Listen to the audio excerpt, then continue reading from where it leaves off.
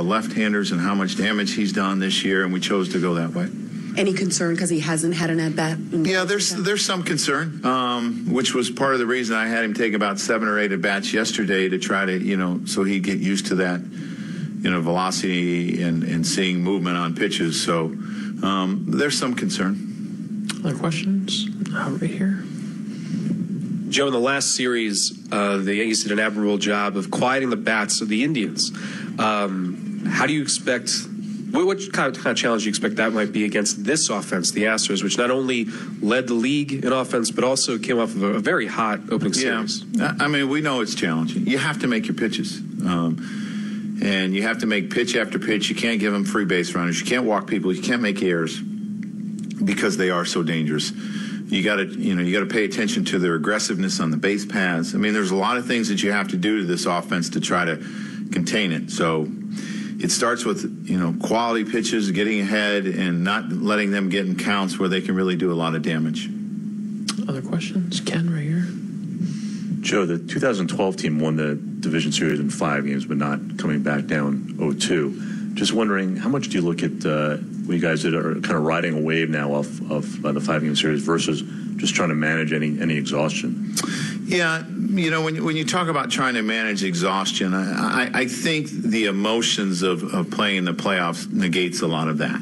It's different if it's the regular season and you get in at 5 o'clock in the morning and you're playing. We had a night off and guys had a chance to run around yesterday and to try to get some of that out of them and probably went to sleep fairly early last night. But I think the excitement of this is what carries you through. It's your adrenaline. And, being down, 0-2 to Cleveland and being able to come back, I think, is obviously it's a tremendous feat. But, it allows your guys to understand that you have the ability to come back. And I think that's important against a really good team. I mean, we faced a really good team in the Cleveland Indians. And, one game at a time, and just take it from there. Meredith? Joe, how vital a role do you think the bullpen will play in this series, and how pleased were you with the way they elevated their game in the ALDS? Well, I think it's been a formula for us, since we really made those trades, but really for a long time here, the bullpen has been extremely important, and we added depth in Robertson and Canely, and the emergence of Green has really helped us out.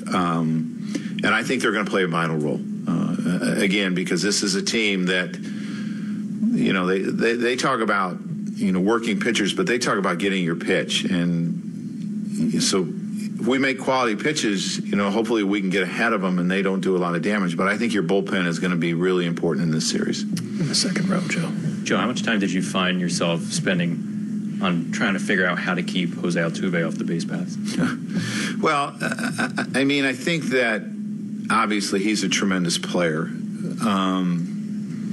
there's a lot of guys in that lineup you got to figure a way to keep off the bases, not just him. They've had guys that have had great years. They have 4 or 5 guys that are near 90 RBIs or above 90 RBIs. They have a couple others in the 70s. They're just a complete lineup, and I think they can beat you in so many ways. So I think that your focus has to be one hitter at a time. It can't be, okay, we can't let this guy beat us, because they have about 8 or 9 guys that can beat you, and that's why it's a tough lineup to navigate through. Right here in the second row. Severino really bounced back after the wild card game. Were there any conversations that somebody on the staff or a veteran on the team had with him? He seems to have a lot of confidence naturally, but I'm wondering if there was a specific experience that uplifted him. Well, I think Larry talked to him a lot, and I'm sure some of the other guys got to him and talked to him. And, the thing about this game is,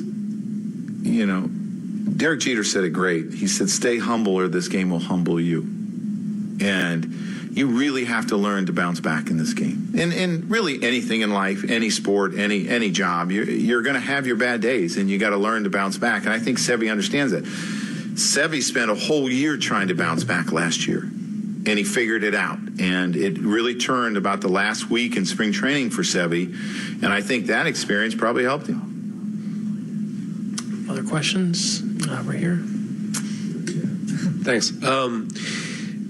You've been facing Justin Verlander for years. What qualities stick out about him? Oh, he's a fierce competitor. You know, besides the great stuff he has, I mean, he's got great stuff. He's got 4 pitches and throws hard, and they got great movement. But he's going to fight and fight and fight, and that's who he is. And so, you know, our job is to fight him back. I mean, it's to match his competition level and make him work. And he's very talented. He's pitched great since he's come over here. I believe he's 7-0 and has even elevated his game more. So it's another challenge tomorrow. Anything else for Joe? Billy, to your left, Joe. Just the games that Tanaka has pitched against the Astros. I mean, is there a tell for you tonight of just what he has to stay away from, or just a concern that? Yeah. Well, it's a dangerous offense. So again, you're going to have to locate with good movement. His slider's going to have good break. His split's going to have that good downward plane like it did his last 2 starts. And if he does that, he's going to be able to compete. And it's like any other pitcher. If you don't have your ace stuff against this lineup, they're probably going to make you pay. Other questions? All right, Joe. Thanks very much. All right, so short and sweet. You know what it is? They're ready to play. That's all there is to it. Joe talking about the Astro lineup. We know all that. Joe talking about Keuchel and Verlander. We got that, too. But you know what? It's time to let this series take shape. The drama of the last series. Now it's time for this series to take shape, and it will in the next couple hours in Houston. Keuchel against Tanaka.